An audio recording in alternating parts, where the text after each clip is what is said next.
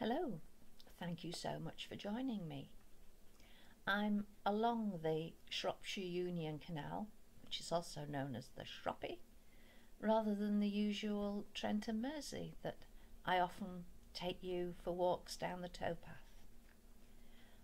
This covers Staffordshire, Shropshire and Cheshire, very much in the countryside areas. So I'm at Bunbury Lock, which is a staircase lock with 1, 2, and down below the gentleman there, the 3rd lock gate.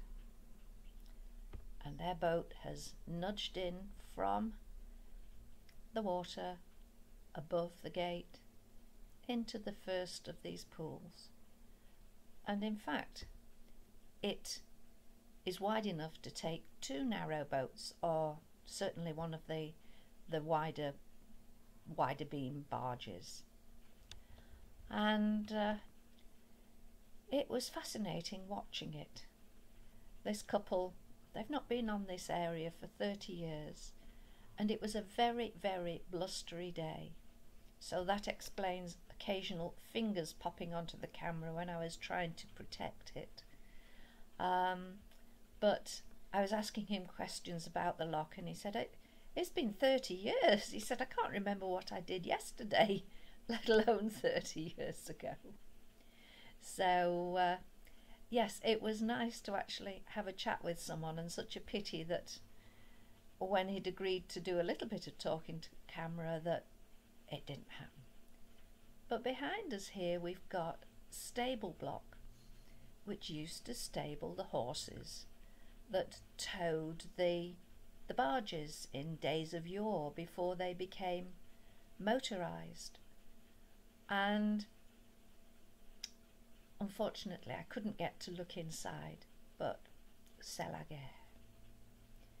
So this boat is nearly down to the next level, and I asked the question, do you just have to judge when to open the gate? And I had it explained that when you're leaning on it, as he was there, that you can actually feel when it's ready, and the pressure of your backside on that just actually starts it opening. And as he was explaining that, so it happened, and off he went.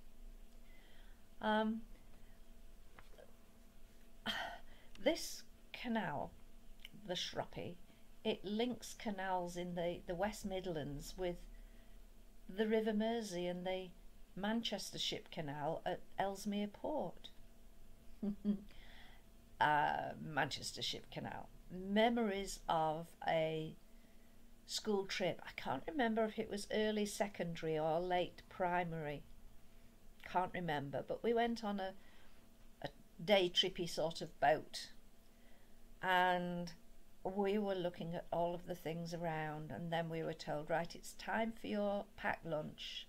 So we got our sandwiches out. Mine were bound to have been tomato sandwiches, and we got them out and then looked out onto the water, and floating by came a very much dead dog, very, very bloated, and once seen we couldn't stop looking.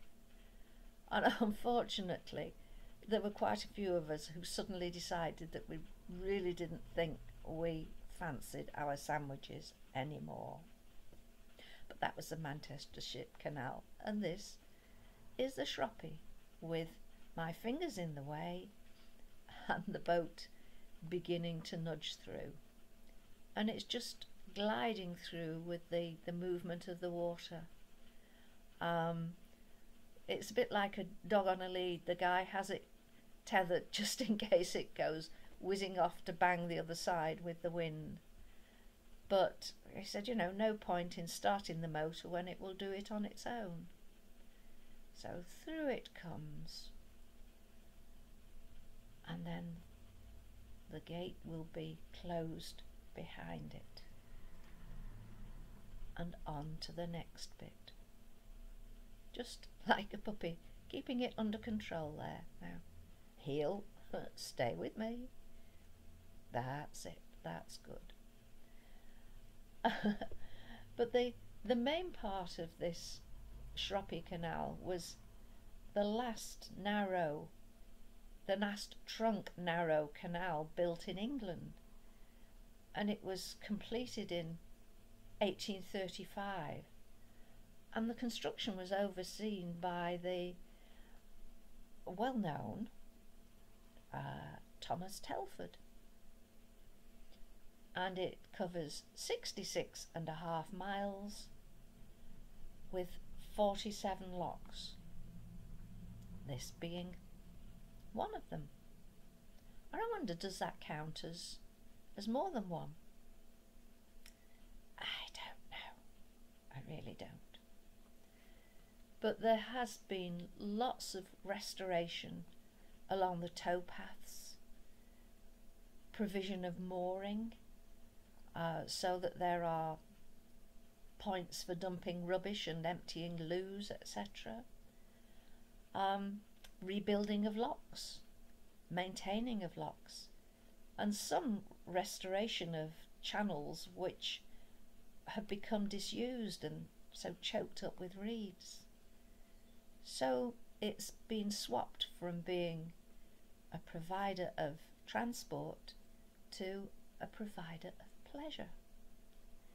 And I do wonder, and I think I've said this on one of my morning walks along the canal nearby, that I wonder if maybe we will start using barge transport in the future. Maybe horse-drawn again. But then everything these days has to be on demand, within the hour, certainly not at horse pace to get from A to B. And across the water there's a little polytunnel, and it's apparently as a little mending place for, I suppose, bumps and scratches and things on barges. I presume they can't do any of the underwater work or anything. Is it the blacking, do they call it? I don't know. But that's handy, because just under the bridge there are quite a few boats that are moored with a company that let them out for weekends, I presume days, holidays, and I managed to get a look on one, so that was great. But whenever I see the water gushing through a lock gate like that, I think, yes, I know that water's coming from the pool behind, and that had come from the open canal beyond. But where's it all coming from? Where's it going? It can't flow back uphill to get up there. I have visions of the canals up at the top gradually emptying. But here we've got ridges over the cobblestones, and I wondered if that was to help the horses. Or maybe the bridges were too low for the horses and they had to be taken up round the top.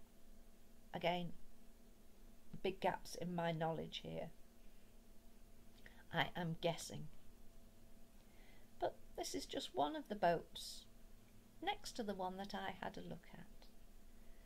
And boats which the couple who've just been coming through the lock would be soon gliding past on their slow and steady way,